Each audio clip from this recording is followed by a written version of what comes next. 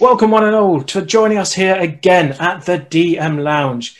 This is the place where we delve deep into the dark, dangerous depths of the Dungeon Master's mind.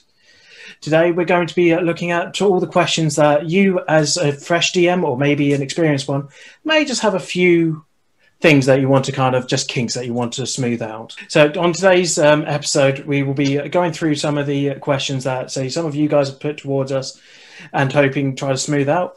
On the cyber sofa today, we have the wonderful, best-looking guy I know, Mr. Matthew Linfield.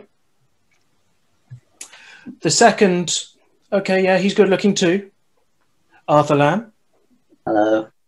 And also with us is the ever-beautiful Emma Linton. So thank you guys for joining us. How are you guys doing? You all right? Awesome. Yeah, good. Happy to be here. And we're happy to have you. So, as always, say to everyone watching, if you like our kind of stuff, please give us a subscribe, ring the bell for notifications, and leave any comments you have straight across. We will be sending out general messages throughout across the video of anything, any links or anything like that where we speak about. My name is Chris Haydock from 1 in 20. This is the DM Lounge, so let's get rolling. So, on today's question, we will be looking at how do you start to build your encounters. So, as a whole, we know that encounters are inevitable in D&D. It's the kind of the main point that everyone plays it. And we know, say, sometimes it can be a little bit confusing on where to start, what monsters you're going to be creating, what the reason for having them. So, with this in mind, let's go through our couch. And please, Emma, how do you usually start? Okay, so most of the stuff that I do is campaign building. So as you know, I DM for a group of kids. My usual first approach is what kind of encounter? Is it going to be combat? Is it going to be a puzzle? Is it going to be a trap? My 13-year-old kids like to have a combat at least once per session. They need to kill things or they get bored. So I usually have to have at least one combat in there. And then I start by looking at where they are. So, you know, what is the environment like? Are they on a ship? Are they in a jungle? Are they at the top of a mountain? And then go searching for monsters that fit that environment. So, you know, that they're not going to have a mountain-dwelling monster if they're on a ship in the middle of the sea. You've got to find something that fits. I then would go off and say, okay, I'll start searching through the monsters and looking at the challenge ratings. And I do use tools like Kobold Fight Club, other ones, to try and get a good balance in terms of, you know, how many players have I got, how many monsters do I want. I try also to look at what the players are doing at the time. So if they're just trekking through a jungle, do they just happen to walk into a creature's territory? You know, maybe that creature's attacking them for food. What's the motivation, I suppose, of the monster?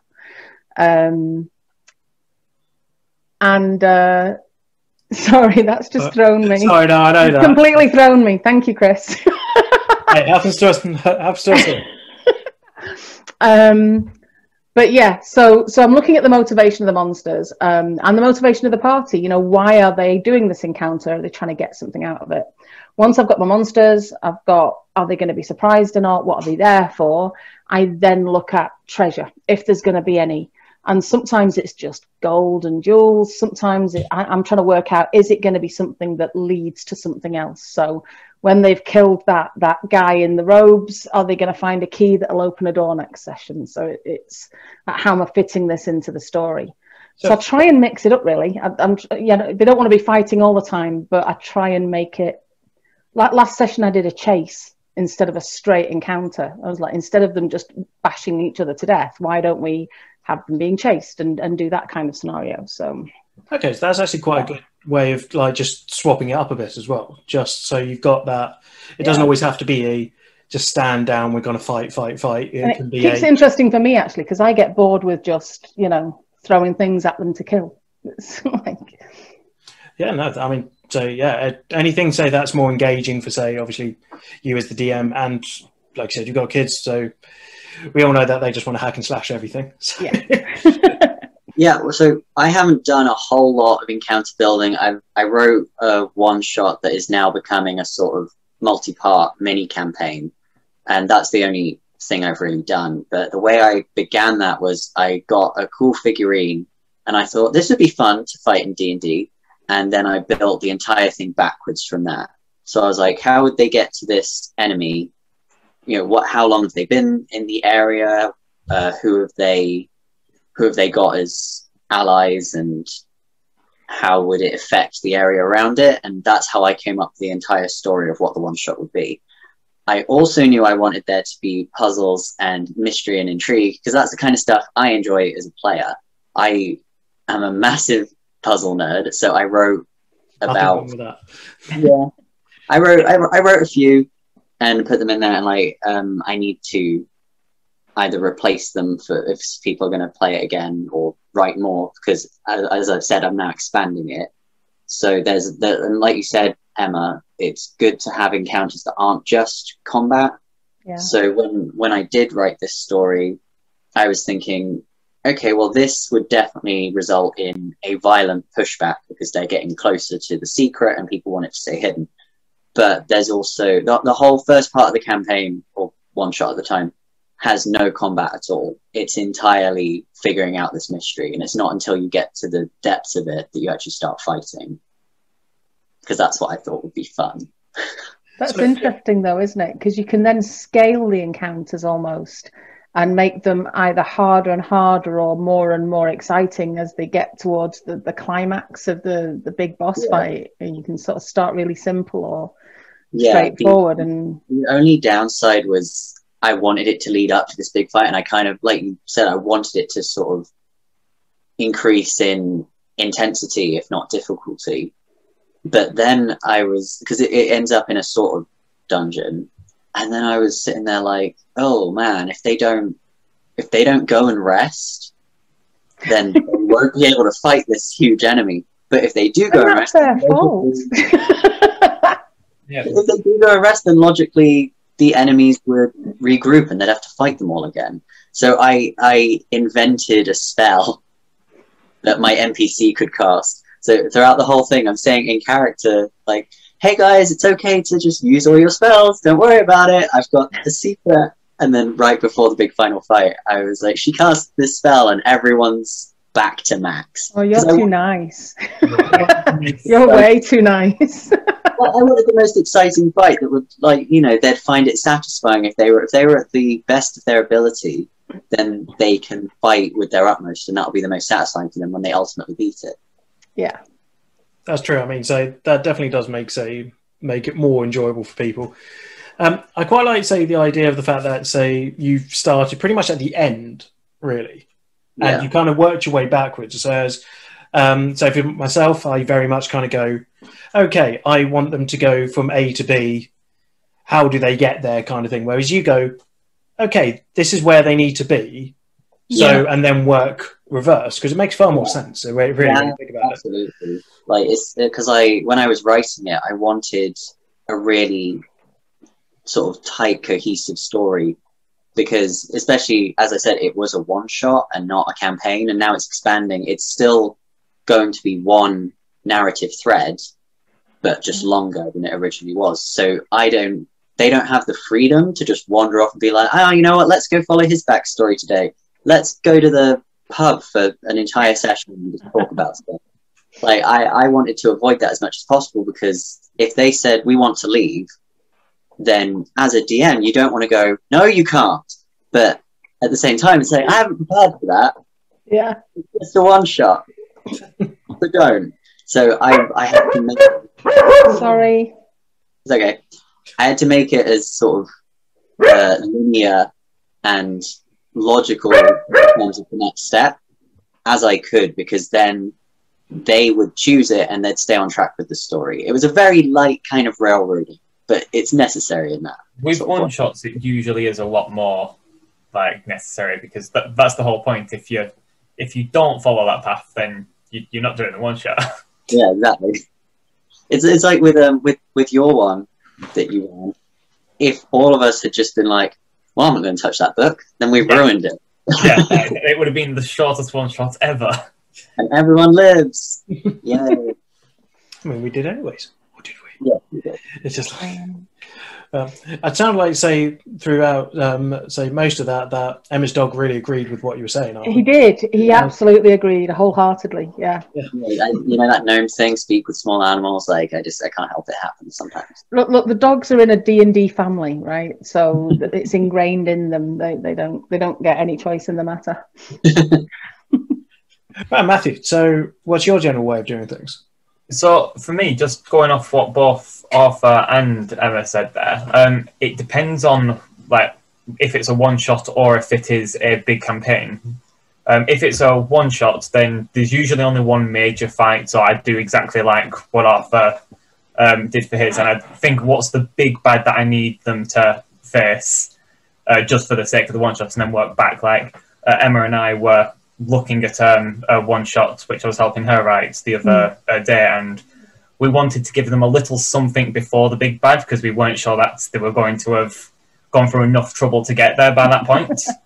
You got to make them earn it.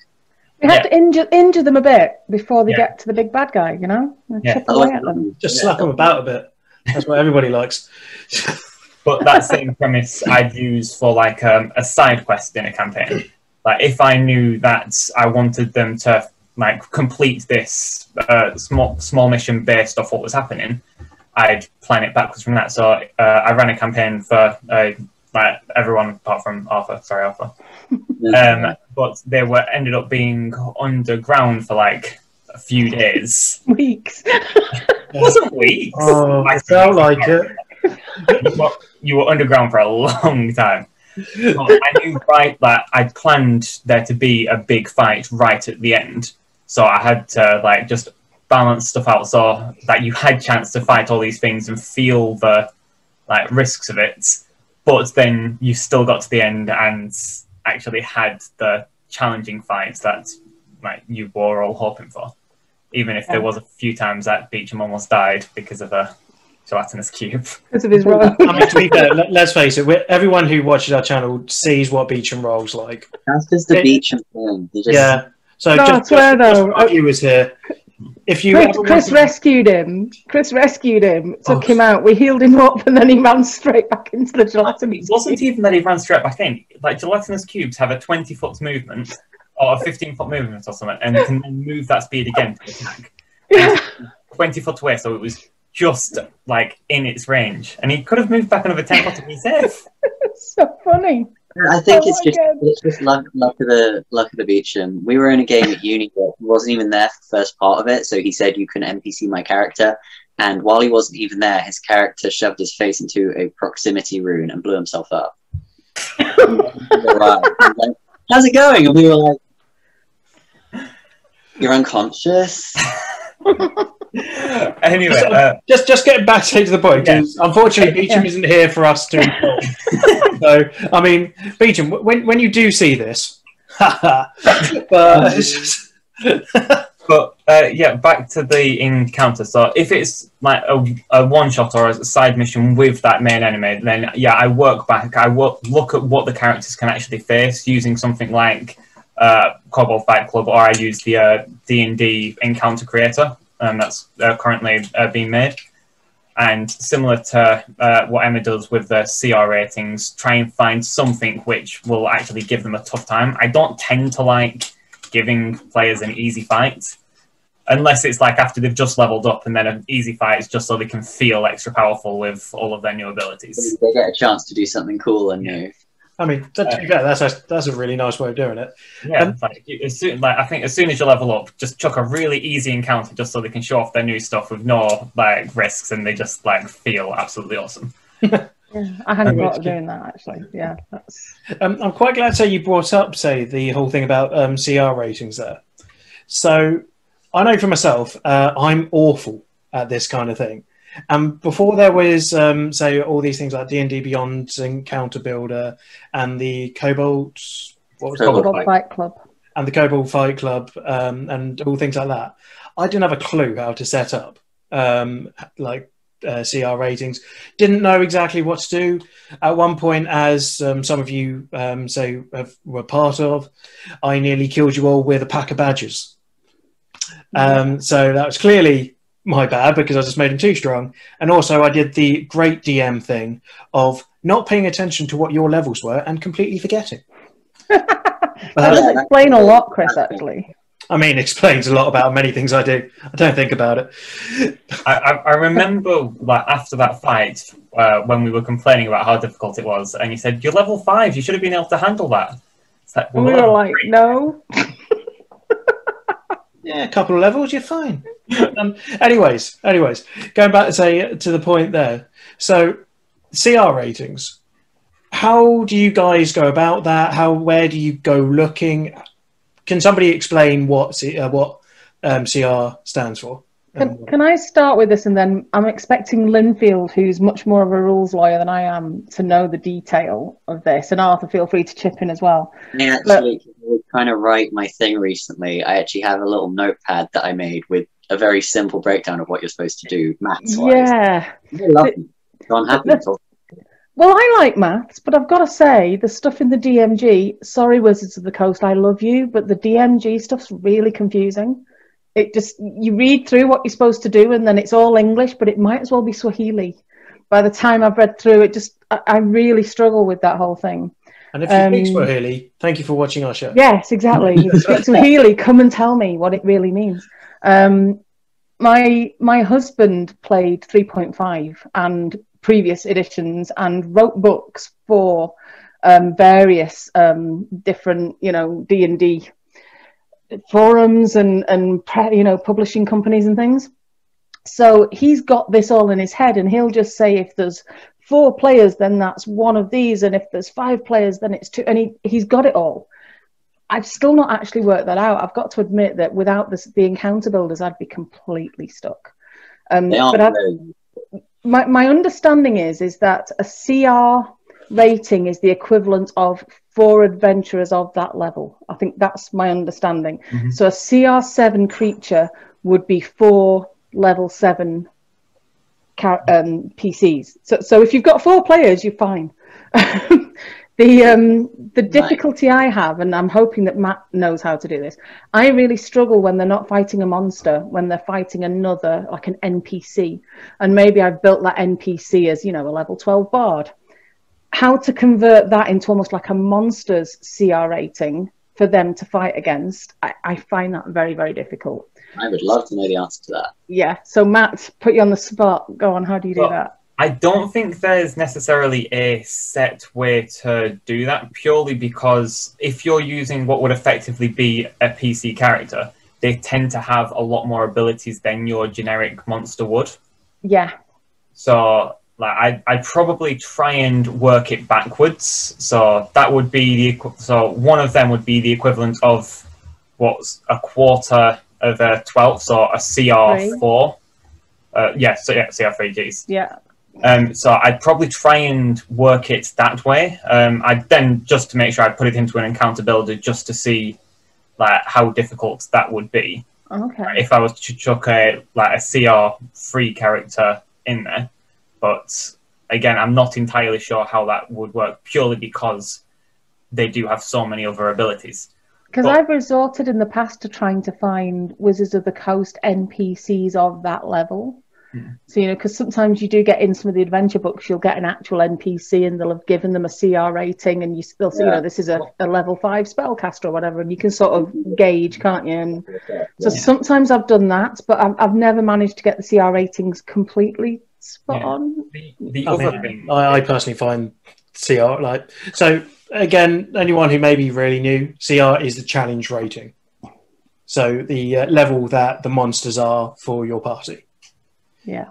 But yeah, I've really struggled with trying to get things right when it comes to that. Arthur, you said you had a little pad? Yeah, I basically wrote down what it is in essence. So the concept of challenge ratings is that you get your party, but if you don't just have the 4 players or something, you get your party, and then there's a table, I believe, in the Dungeon Master's Guide, which I don't own, so don't hold me to that, that basically has, if you want, an easy, medium, hard, or deadly encounter, and it will tell you what XP level you should hope to reach. and that relates to the amount of XP you'll get from killing the enemy. And then what you do is you add up all of the XP of, like, say you've got multiple monsters, you would add up the XP of all of them, and then depending on how many monsters there are, you might then multiply it. So for example, if you had 3 earth elementals that were attacking, then because there's 3 of them as opposed to just 1, you'd times it by 2 is what the rule is. And if there's fewer player characters, you use the next highest difficulty multiplication modifier, and if there's more than 5, you use the next lowest, because obviously the more players you have, the easier the fight's going to be. And I might be really being dense, so I'm going to apologise No, for the viewers who are following Arthur word for word. It's a whole. Arthur's right. This is actually how it's laid out in the DMG, and it does talk about XP, like, so experience point thresholds for each party member, and you compare that with the challenge rating XP, with the monsters XP, don't you, Arthur? And that sort of tells you whether it's easy or medium or hard or deadly. Yeah, so I'll use the examples I've got here, because this is what I did in preparation for the thing I'm writing. I'm expecting to have a party of 5, but it might be 6, so I put both of them here. So for an easy encounter, the threshold was 2,800 and 3,250 for 6, and that's just a really easy one, so that's relatively low. But if it were to be deadly, 5 characters is 12,900, and for 6 it's 15,000. So what you do is you look at the XP the enemy would give them when they defeat it, and it's a mix of simple and complex. Like, you can see the logical route that they took when they figured this out, and it does ultimately make sense. But especially if maths isn't particularly your strong point, it might be a little impregnable. So that's why stuff like Kobold Fight Club literally just does the maths for you, so you don't even need to think about it. The only downside is that it hasn't got every single enemy on there. So, and like you said, if you're creating an NPC, that becomes a bit more difficult. I think if I were going to do an NPC who was the enemy, I'd probably approach it by thinking, okay, so say they're a level 10 and all of my party are level 10. Of course, this enemy is going to get absolutely destroyed because there's like 5 of them and they're all the same level. So there'd need to be a higher level to be any kind of challenge. And I'd probably come at it from that sort of angle. I totally agree with what Arthur was saying there in terms of scaling your characters, or trying to scale your characters to it if you're creating an NPC for them to fight. But I think one of the really easiest things for it is, at the end of the day, it doesn't really matter if you make your NPC too powerful for your characters, because you can always give it either some handicap or just, if you've made a character and accidentally just done pretty much a TPK because you didn't realize that your characters were, or your players were actually a lot weaker than you thought, or they just rolled really poorly and you rolled really well, you could have that big bad guy just laugh at how pathetic they are and walk off. Yeah, there's all kinds of story reasons you could make. I mean, you could, say they're all about to die, and you're panicking, and you expected this to be a nice big finale to the session today, but actually they're all nearly dead. You can just go, he's about to lay down the last blow on one of you, and that's where we'll pick it up next week. And they all go, oh no, cliffhanger, and you're like, yep, there's a story reason coming, and now you have to figure it out. So so for a large part of this, especially for, I know we all use it as well. For any new DMs, I would recommend, doing encounter builders, at least to start off.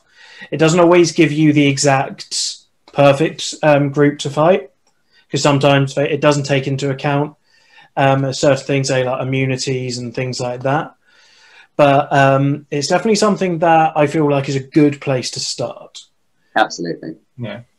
I would also say that I think if you are playing with the same set of people over and over, you'll start to get to know them, and you'll know how well they fight, how well they strategize. Yeah, so strategize. Yeah, I didn't know teams could do that. Apparently, it does happen sometimes. Well, you've not been playing with Liam for very long or something. He's never that fun. So I know I mentioned in last week's session, there's a big difference between if I'm running my game with just the 13-year-olds. They have a habit of not thinking beforehand, running in and trying to kill the bad guy. They very rarely run from a fight, and they very rarely try and negotiate the way out of a fight. Whereas if Liam's playing with us, there'll be a full ambush set up. They'll spend half an hour planning it. It'll all be there. And on a number of occasions, they've actually killed my bad guy in 1 or 2 rounds because of the way they've set it up and because of that pre-planning. So I tend to aim all my stuff at hard or deadly, knowing that I can make it easier. And it's almost easier for me to make an encounter easy than it is for me to make it more difficult. Do you know what I mean? I tend to aim hard and then reduce the hit points or have them run away or, do that kind of thing. I feel like it's much easier to suddenly make it easier by, halving their hit points or something like that than it is to suddenly make it harder for them. Yeah, because if you make it harder, like if they think that they've just won this fight really easily and they're really proud of themselves, and then you just go, actually, no, it really devalues what's like the feeling of joy that they've just had. It's much easier to go hard and then make it easier than easier and make it hard. And I think one of the things that we should always address is because being a DM is hard. Being a DM, I personally think, is a hell of a lot harder than being a character, because you have so many other things on your plate. And if you go into the nitty-gritty details of, is this too hard, is it not, and get a big headache when it comes to creating characters, you're not doing it the best way for yourself. So yeah, you're a player too, and it's supposed to be fun. Exactly. So I think, like everyone here has said, you can always make them stronger, and then fudge some rolls, make them lose a bit of health, make them run away, anything like everyone here has just said. And on that, I think, we've probably covered, a large amount of things here. Can I just add one extra thing? Because I know that there's one thing that Liam always says, which we haven't. Go away. And this is where we see the fact that I've got the magic button. He has the power to cast silence, guys. You weren't here last week. He can literally wave his magic wand and silence people. What if I ask really? I'm just going to throw out there. Yeah. Sorry. Matt's choking me. Karma. Power is nothing. Sorry, Matthew. Yes, one quick last thing. If rather than going through all of the CR ratings and whatnot, if you do just need a quick, simple fight just because it's a random encounter or something, a really easy thing to do is look at the number of attacks that your enemies have. If you've only got 4 characters who can only do 1 attack each, that's a maximum of 4 attacks per round. If you give them if you give them an opponent which can deal 8 attacks a round, 4 other people who get 2 attacks, just on action economy, they're going to probably lose that fight because they physically can't keep up. Yeah, that's a really good point, actually. Liam always says that's his first thing when he's checking if an encounter's feasible. How many attacks can the enemy have, and work around that. Yeah, just to add to that, the thing where that really comes in is if you've got multi-classed players. So if your player is, I've got players in my campaign currently that they've just gone up to level 9, but 2 of them are multi-classed. So it's 2 of them have got 2 attacks, but the other 2 don't because of the way that they've multi-classed. So I actually sent them up against something that was way too hard for them. And it was actually only meant to be a hard encounter, not a deadly, but they didn't have enough attacks to actually cope with that encounter. And it was only afterwards when me and Liam were looking at it that he was like, we don't have magic items. We don't have 2 attacks per round. There was no way we were ever going to cope with that because of the multi-class. Right. And now on that, Yes. I do think say that's so probably all the time we have left. One more thing in one sentence. Extra. No. So Always offer them an opportunity to negotiate. yes, you can give people the chance to negotiate, or if you're the one on the host, you can just tell them to be quiet. So on that, I'd just like to thank everybody here who's joined to discuss, say, how do you create your first encounter, or any encounters in general. We've gone through, say, story reasons. We've gone through the challenge rating. Obviously, D&D Beyond has the encounter builder. We talk about the Kobold Fight Club as well. All these things. There's probably hundreds out there. Main thing is to make sure that you're having fun along with the rest of your group. You can always scale it back. That's always kind of, say, a good way if you're just starting off. You don't want to make everything really difficult for yourself. So, and if you want to find any of us here, you can find me at Scholar Chris. You can find Linfield at Logical Nerd 8088. You can find Arthur at Lamb Arthur Lamb. And you can find Emma At Rowan Firefish. Thank you all very much. Please, if you do enjoy these things, give us a quick comment. If it really helped you, we do appreciate anything that you have to say. Anything you want to share with us, or any questions you want us to answer, please just drop us a message. If you want to get hold of 1 in 20 as all, our Twitter handle there is 1 in 20 TTG. Same as our YouTube. If you're watching this, you're already there. So fantastic. Hope you're all very well and roll well. Bye.